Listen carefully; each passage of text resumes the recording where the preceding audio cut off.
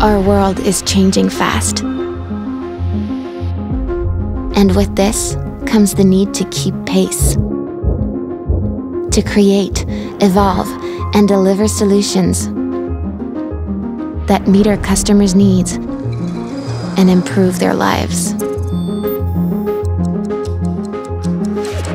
At Swift, we're collaborating with the brightest minds to make transactions faster, smarter, better.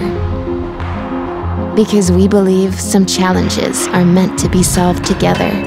With our community, we're reimagining what we can achieve through innovation. Investing in a new AI platform that will power the creation of smarter solutions, like real-time anomaly detection to validate transactions before they're sent. We're reaching into the world of central bank digital currencies to reduce fragmentation, connect up technologies, and enable new possibilities for sending digital money across borders.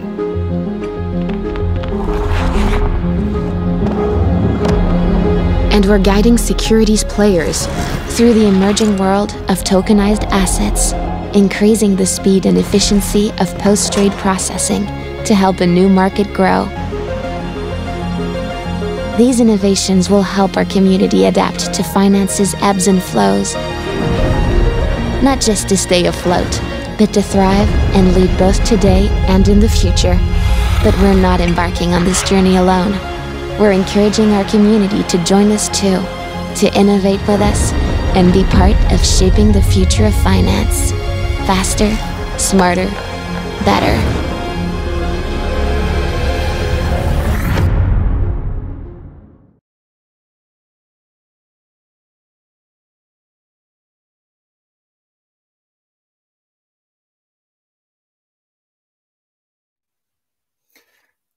Good morning, good afternoon, and good evening, everyone, and welcome to our 9th edition of Inside Innovation Live, a series of shows where we explore the exciting innovations happening across financial services. I'm Nick Kerigan, Head of Innovation at Swift, and today we're looking at how the industry can unlock the potential of tokenized assets. And to do this, I'm very privileged to be joined by Anurag Soin, Director of Digital Asset Services at Australia and New Zealand Banking Group Limited. Anurag, very warm welcome to the show. Thanks, Nick. So to start us going, could you tell us a little bit about your role at ANZ? Yeah, my role is a really fun role at ANZ. So my role basically focused on build all these amazing smart contracts, compile them, take them through an audit process, and once there is no high, critical, medium, low risk, deploy on the blockchain. Wow. And that everything which is involved in the middle. So pretty cool job. That's pretty cool, an end-to-end view of all of this. So I think you're going to have some pretty unique insights for us in this conversation.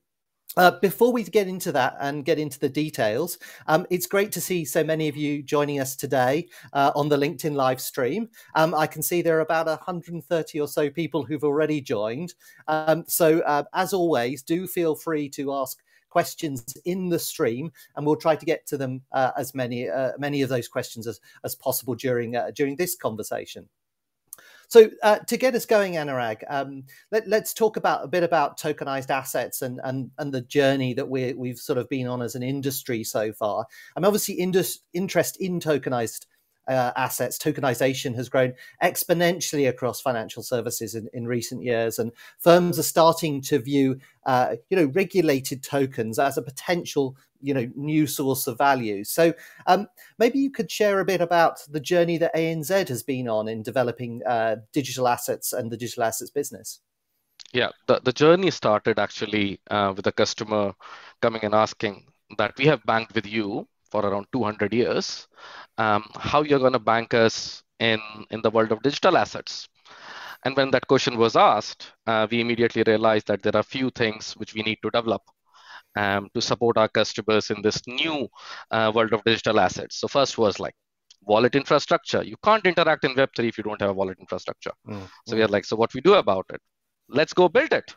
So that's exactly what we have done. The step one, let's build an institutional grade wallet infrastructure so we can help our customer transact in the world of Web3. The moment we Mhm. have built the wallet infrastructure, we are like, so they have to transact value.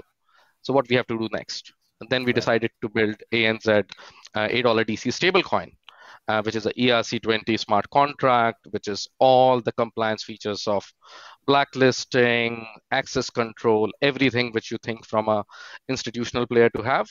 So we built it, we took it through amazing audit with Open Zeppelin, and guess what? No critical high or medium vulnerabilities. And then we have deployed onto the main net, and very proud to say we transacted 30 million as our Wow. first transaction. Um, and the philosophy of the team has been learn by doing. So we built the wallet infrastructure, we have built our stable coin, and by doing that, we have realized that stablecoin is good, but we need to then have capability of tokenizing other assets. And that's where our journey took us to. And finally, we ended up building a tokenization engine, which then allows to tokenize real world assets, and also a marketplace, which then help transact these assets with a stable coin. So it's been a journey of everything led by a customer demand. Yeah. Yeah. Proud to say we are reactive, but we are fast reactive. Well, I think that's a really pretty cool place to be, because you saw the initial signs of customer demand, what you might call the initial or weak signals, right? And you started to innovate and respond to them. And as an innovator, I love that journey where you sort of you see a need, you build something, and then there's further need emerges, and then you build again, and you keep kind of doing that sort of that sort of iterate, test, learn, and develop again, and keep that kind of wheel rolling. You mentioned sort of tokenized assets and the the demand that you see coming around real world assets. And I guess there is a bit of a debate about which assets are really going to be tokenized. Is it going to be the ones that are more established as securities today, or is it going to be ones that maybe where there are challenges at the moment, say around ease of transferring or liquidity and those kind of things? What's your view on this? Which ones will have the potential to scale, do you think? I think it's less of my view, but actually our boss's view, Nigel Dobson's view, that we will see faster adoption in the markets which have high friction and the new markets. The reason for that is they don't have that force of incumbents. And also there is incentives for these markets to evolve on new infrastructure to deliver that value. Example, carbon. We definitely have a very strong view as an organization that nature-based assets are very, very well placed to then lead the wave of tokenization in the world of digital assets. Personally, I have one other view, which is markets which have really complex workflows will be the next ones which will be ready for tokenization, just because of the efficiency it will provide. Because as the information flow is coupled with value flow, the possibilities are endless. And I believe that a combination of those two will drive the early waves of tokenization. Ultimately, everything will be tokenized. That's my view. But it will start there. Yeah. And that's an interesting point about benefits, right? I mean, you think about workflows, and then you think about being able to embed workflows in the smart contracts, right? And that's where you can see an angle there that, okay, that's there's a level of automation and efficiency that can be gained that maybe takes out transactional costs, but also allows greater access. What do you think are some of the other benefits that tokenization could deliver? I guess both for the perspective of ANZ, but also the wider industry, right? Yeah. So I think tokenization will actually gain from this mega trend, which is at the moment we are in a node-based or edge-based economy. Where assets sits on the edges in the databases, and then they have to transact. As Swift, you guys know this better, correct? Information has to flow, then value has to flow, and then everything has to reconcile. So I think as this phenomena will play out, where assets will move away from edges to the network, the moment you move the edges from edges to the network, that gives you all the advantages of improve settlement, reduce counterparty risk, atomic settlement. So I think tokenization will gain that advantage of moving to a network model than the edge model. The other big one I will say is the moment you moved it to the network, all your programmatic workflow across enterprises can happen in one transaction. I think we are just starting to see that, and Nick, you are a big believer in CCIP and transaction flow with value flow, I know. And we have seen, correct, at a press of a button, how you can have like 4 transactions across multiple blockchains, right? Trigger and get executed, either all of it or none of it. That's powerful. Yeah, and the ability to tie those together, right, and to see them happening in a synchronized way. I agree with you. I think that's incredibly powerful. I guess we're at, as you said, we're sort of at the, I wouldn't say we're at the start of this. We're still in the early stages of it, right? Where it's sort of at that, I always think about the sort of S curve of adoption, and we're sort of at that sort of where it's starting to accelerate, but it isn't quite yet at the sort of takeoff point. And indeed, we see that right in the market cap of regulated tokens, which is still relatively small, especially compared with sort of less regulated things like sort of crypto assets. And I guess some of the things that limit the market growth are sort of the operational challenges, right? Because we'd all love to bring all these assets to the network, as you said, but then the question is which network, right? And there's a diverse range of blockchains at the moment. So I'm curious for your view about where do you think the blockchain ecosystem for institutions currently stands, and how do public blockchains play into that mix? Yeah, none of this is financial advice. Yeah, because if I end up taking a blockchain name and people started putting money on that, that will be a problem. We are exactly the same, right? So, first of all, that's a pretty bulky question, so I will try to answer it in few parts, correct? Okay. Where is the ecosystem today? Yeah. And then opportunities and challenges. Let's try to skin the cat in the three buckets. So if you look at institutional ecosystem, and it's a spectrum. So we have a bunch of institutions who are trying to have their own network, public permission networks, and they have the valid reasons to have that. Then we have few organizations who are coming together and then jointly working on a network of private permission networks. Which again has advantages. And then on the right side, you have organizations like us who are experimenting with, you can have all that permissioning, but at a smart contract level, but on a public network. And the way each of these different models are basically, they all have their valid reasons to manage risk at a different level. That how you manage access control and things like that. So I think everyone has taken their own view on this. We have a view. Then when we look at the opportunity side of that right spectrum is, and again, I'm quoting Nigel, he says this really well, that when we were transacting a stable coin, it was really fast. In terms of building, we don't have to take care of all that stack of technology. So if you have to build a highly available, secure network of technology, it costs money. You will know that. Yes, very well. And and as all the banks that that are connected to Swift know, very, it's a top of mind topic, right? Exactly. And now what public blockchains do really, really well is they abstract away all that complexity of lower level of infrastructure. And only thing you are trusting is the math. If the Merkle root of this block to this block has the valid transaction, you're good. So in that manner, that's the opportunity which public blockchain win, which is this layer of global infrastructure where you have to just trust in the math. You don't have to trust an individual. So sounds really good, but everything which has advantages has some challenges. Yeah. Right. And I don't say we have solved all of them, but we are on a journey of solving some of them. Now, when we think about challenges, we have to think from a mindset perspective and the evolution of the space as well. From mindset perspective, when we build any application, we think about first layer of defense. Who can hit my load balancer of an application? Then from load balancer, we only allow traffic to go to a service or an API. And from there, only few things talk to a database. Guess what? Blockchain has turned on its head. The database is there and is visible to everyone. Yes. Yeah.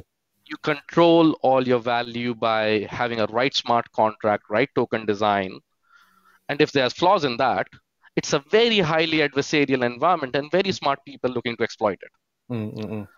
So when we require a mind shift in terms of how you operate in such a highly adversarial environment, but also have the controls to mitigate against some of them. And I will say a lot of these we have seen in action, correct? With enterprises blacklisting wallets, burning the balances, and exercising those controls. So it's possible. It's not 100%, but it's possible. Second challenge which we have to think about is, as technology is changing, our obligations don't change. Right. If we have obligation to offer right product to the right customer, we can't say we don't know who is the entity behind this wallet, and guess what? We have given this to everyone. We can't do that as mature organizations. So when we see the evolution, Web 1, good, read done. Web 2, read write done. Web 3, value done.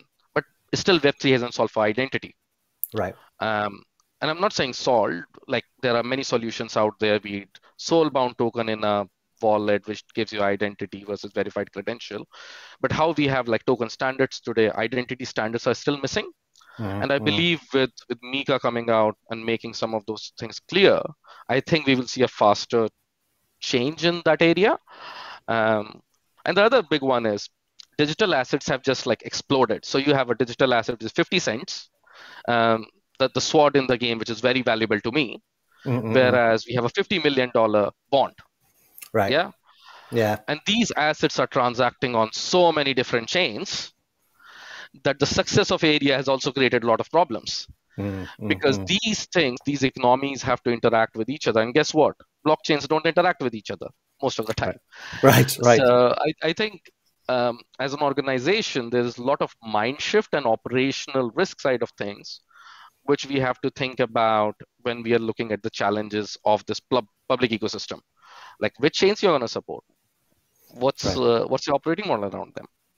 Right, and I think that's a key point, right? Isn't it? I love the way you put it. You know, the obligations don't change no matter what what the technology is that sits behind it, and the way you maybe have to instantiate some of those controls that you require from an institutional setting, that may be quite different in a blockchain environment, particularly a public blockchain environment. Because if you're in a private environment, it's much easier. You could effectively port across your controls and say, look, I've done all these things, and kind of demonstrate that. Whereas in a public blockchain environment, it requires a bit of a mind shift there. And I see, I don't know what you see, but I see different kind of blockchains being used for different use cases as well, both by sort of size of transaction, but also thinking about, payments versus securities versus trade. For example, in the sort of central bank CBDC kind of world, seems to be much more of a focus on the private chains. Whereas I think, it feels like in the sort of securities and trade space that there's more ability to explore the use of public blockchains. But I think that then means that we are likely to see, a certain amount of market fragmentation here. And I wonder how you see the implications of that, potentially, of that market fragmentation. Yeah, so I think implications are, the promise of digital asset space is all about efficiency. Right. So if you take just one practical example, that if a digital asset has total liquidity of $1 billion, and if it is spread across 100 blockchains, you have significantly reduced the depth of the liquidity. Right. Guess what? In an AMM model, your pricing is adversely impacted, so efficiency of the market has gone like this. So I think that's the first lens which we have to think about, which is that liquidity fragmentation problem. Other very big one is the operational nature. If you are an issuer of asset, are you gonna build your own interoperability solutions across networks? And guess what? It's not easy. And guess what? It's really high risk. We have seen multiple exploits which have happened, correct? So these things are hard at its core. Yeah. And then I think that's where the question of interoperability really comes into play, isn't it? Because we've got to, if we assume that there are going to be many different chains out there, right? How are we going to actually kind of be able to link those together in a secure way, right? And you're absolutely right. There the multiple well-known kind of situations with bridges and other things that have happened. So the risk is very real. So we've got to find a way, and I think that for me is key. Find a way of ensuring that we can deliver the promised efficiency gains while enabling those efficiency gains in a kind of multi-chain world. Is that how you see it too, Anurag? That's the exact reason why we decided to join the pilot, which was run by Swift, correct? That we believe the world is going to be multi-chain. And we have tested that out by deploying our tokens on multiple networks. And yes, there are a lot of challenges which we have to solve. At the same time, as you're deploying these assets on multiple networks, you have to think about how the value and information will flow together. So I think the thinking of Swift and in this case with ANZ is very much aligned. That world is multi-chain. How we make that multi-chain work is going to be a critical question for us to answer. Yeah.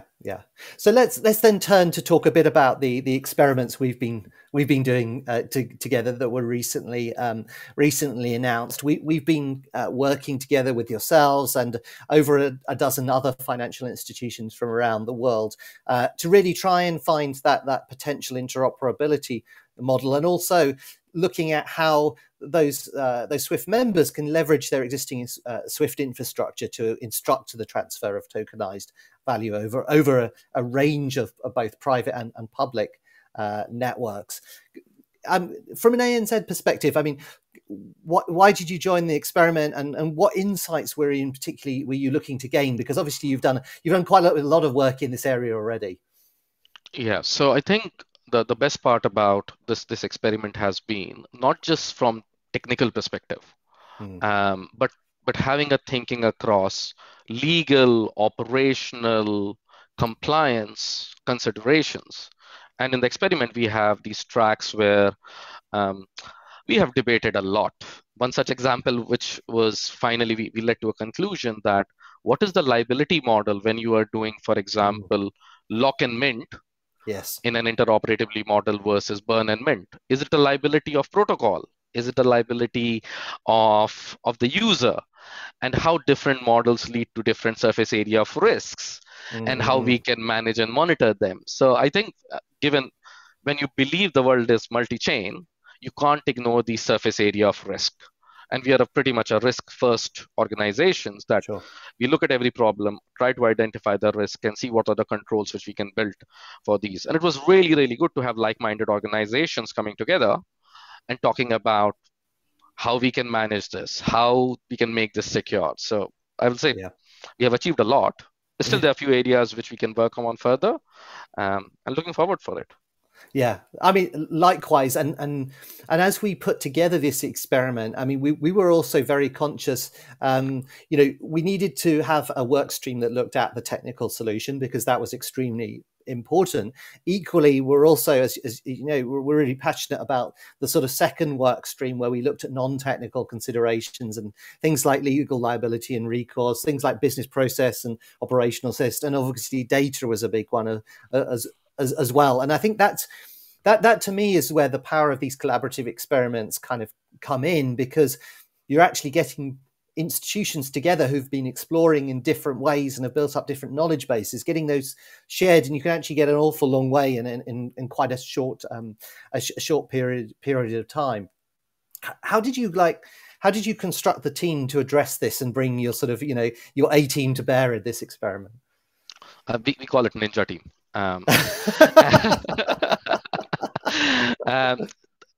So at ANZ, we have a core digital assets team, which is supported by amazing partners from risk, compliance, FinCrime. It's a coalition of willing. So pretty much it supports our operating model, which is every use case need to go through a build process, risk assessment process, approval process, regulatory engagement process, and then getting deployed on mainnet. So to support that, we have a core team which is focused on, led by Richard Schroeder, and basically three key pillars are there within the team. So first pillar is around making sure that we are consistently engaging with partners and regulators. So it's led by a regulatory lead. On the second pillar, it's really, really important to operate this business effectively. So we have the operations lead who take care of so many things. So when you think about ANZ was the distributor for, or actually is a distributor for CBDC for all the use cases in Australia. Right. We ended up supporting 80% of the use cases. So guess what? You require to onboard them, support them, right, making sure their operations are going well. So then regulatory lead, operations lead, and the third, me, who takes care of the product and building. So overall, we work together to then form that entire operating model, supported by pretty senior stakeholder engagement by Richard and Nigel. That's amazing, and you can clearly see, I think, in that, right, the cross-functional nature of this. And it's like, I mean, in a way, digital assets are no different from any other product. You need to assemble the complete skill set in order to deploy successfully. So it was great collaboration in the experiment, and ANZ's contribution was fantastic alongside the other participants. So now the experimentation is drawing to a close. We obviously expect to publish the results report later in the year. Wondering what your impressions were of the kind of solution that we were looking at and the approach to enabling transactions across blockchains. Yeah, the approach, if I have to summarize in one line, was all around building an institutional grade network of networks. Because, as I said, the risks don't change or the liabilities don't change when you're operating on a new technology. So in the experiment, when we are thinking about interoperability and we're applying a thinking of rate limiting, right, we're applying a thinking of risk monitoring, fraud network on token transfer. What happens in the case of cross transfer and token failure? What are the mechanisms? So I think it was really, really focused on that institutional grade mindset for interoperability. Right. And the other really important thing is was focused on reducing the barriers to entry. What I mean by that? So in the digital asset space, you have organizations with various level of sophistications. You have organizations who have their wallet infrastructure, Web3 teams, smart contracts. Whereas organizations which are just starting on the journey and don't have any of that. And the beauty of this project was you can transact in digital assets without worrying about gas cost, without having your wallet infrastructure. You can have an HSM in the existing Swift environment, and you can do everything what a mature organization may do themselves. So I think it's that reducing the barriers to entry was really critical as well. Yes, and we were very keen to do that because we know, as you rightly said, different organizations will be different levels of maturity, and many organizations, even if they're quite well advanced, still want to use their existing interactions with Swift through messaging to be able to instruct value to move. So conscious of time, I guess what was your main takeaway from the project? What do you see as the path forward now, Anurag? Yes, we are time crunched. 2 dot points then. Information flow has to go with value flow. And that was the key takeaway to make things interoperable. And only by industry-led engagement, we will able to bring potentially next billion people to blockchain, because the transaction happens without them worrying about where it's happening. So those are my key takeaways. Cool. How do we bring the next billion people to blockchain? I love that. I love that point. With that, I'm going to take 2 questions from the audience. We are almost at the bottom of the hour, but two really interesting questions have come in. So we'll cover those. We'll cover those off. First question comes from Joseph. Joseph Dombrowski. Joseph, thank you very much for your question. Joseph asks, Anurag, do you believe retail consumers will be exposed to tokenized assets, or do you see tokenization only exposed to asset managers and then users then interacting through some kind of front end that they're providing? Really, really, really good question.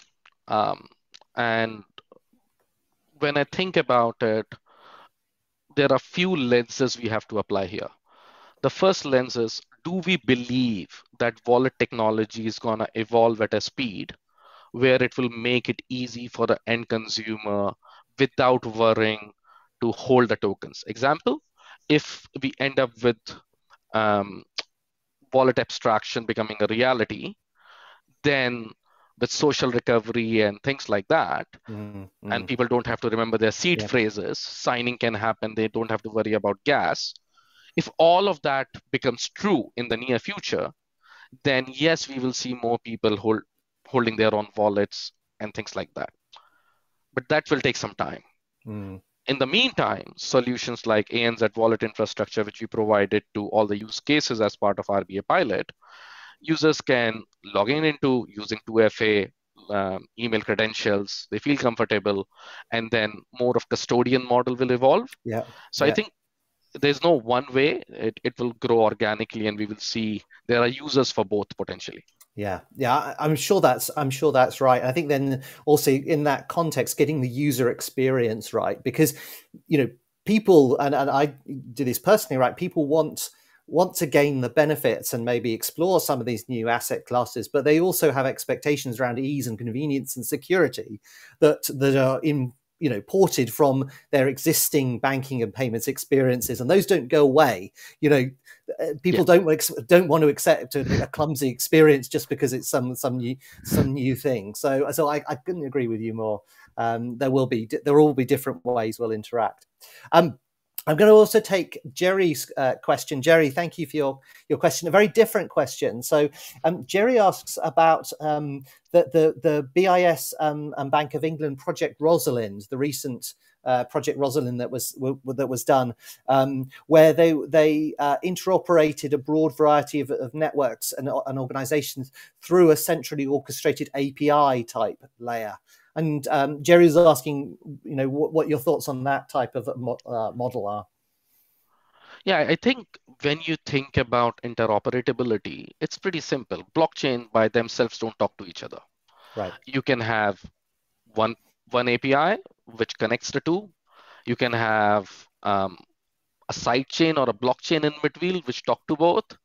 You can have an oracle of networks, which is what was used as part of this experiment, where you don't rely on that centralized party for that Merkle root verification. So it's all about what trust assumptions are required between two chains. If both chains are very highly trusted, then maybe your trust assumptions are lower, and API is a more cost-effective, faster way of operating.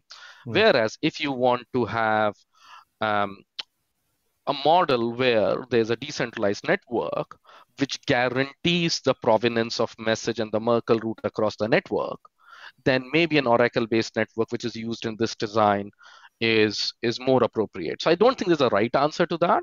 It's based on what are the trust assumptions between the two systems and what level of resiliency you're looking at. Yeah, I think that's a great point. And that's certainly also how we see it at Swift, right? We're not tied to any one model, and potentially we'll see multiple models depending on the networks involved, probably depending also on the use cases involved and what customers are trying to achieve with those use cases. So we, as we've done in this experiment, we're very open to exploring that kind of that Oracle-based protocol kind of approach. But also in other situations, we've also experimented with other models. So any final thoughts you want to leave us with, Anurag, before we close out this session? We are a little over time, but it's been fascinating.